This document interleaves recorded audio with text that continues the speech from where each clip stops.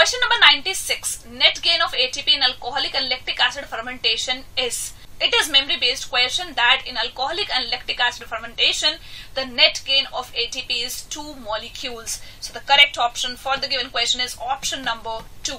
Let's move to the next question. Question number 97. All of the following steps of citric acid cycle are catalyzed by enzymes present in the matrix of mitochondria except citric acid cycle is Krebs cycle, and all enzymes for the Krebs cycle are present in the matrix of the mitochondria because Krebs cycle takes place in the matrix of the mitochondria. But the enzyme succinate dehydrogenase, which is called SDH enzyme, it is found attached to the inner mitochondrial membrane.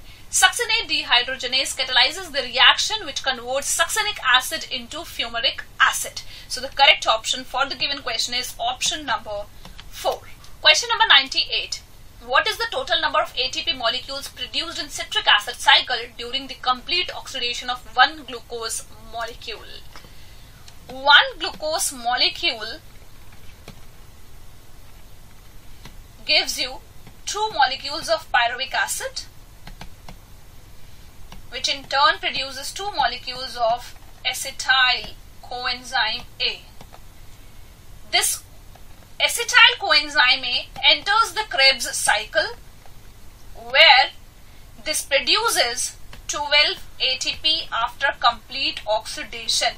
So if one acetyl coenzyme A gives you 12 ATP molecules on complete oxidation, then 2 acetyl coenzyme A molecules will give you 12 into 2, that is 24 ATP molecules after complete oxidation of it.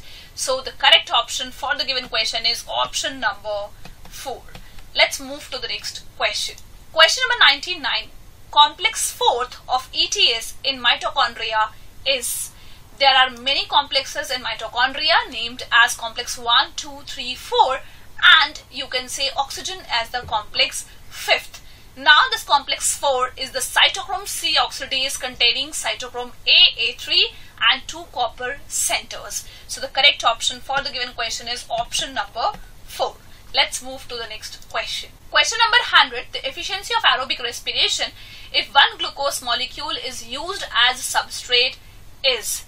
Although this question is easy because you can remember the efficiency of aerobic respiration, but how do you calculate it? 1 ATP gives you approximately 34 kilojoule per mole energy. 1 glucose produces 38 ATPs. So from 1 glucose molecule you are getting 34 into 38, that is 1292 kilojoule per mole of energy. This is the observed energy which you get, but in actually 1 glucose molecule stores 2870 kilojoule per mole of energy. So this is stored amount of energy in 1 glucose molecule. So what is the efficiency?